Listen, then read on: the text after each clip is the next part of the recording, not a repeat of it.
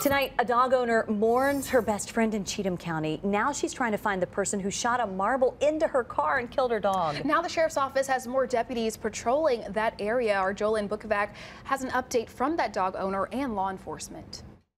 That dog owner is heartbroken after what happened to her dog Joey when they were driving down the street and someone shot a marble into their car. This happened exactly 1 week ago today. And I'm just so freaking sad.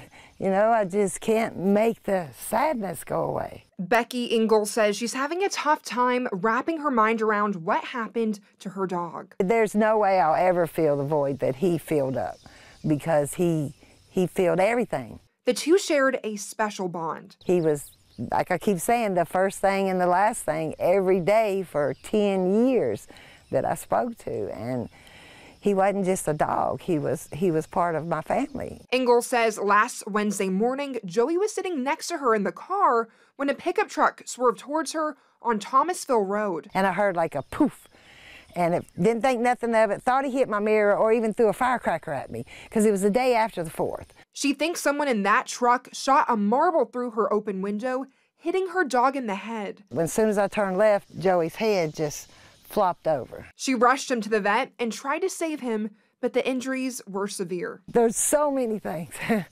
that I would want to say and tell him, but Engel says Joey passed away right before his 10th birthday. I was just telling him that I love him and I miss him more than anything in the world, and I'm so sorry about what happened to him.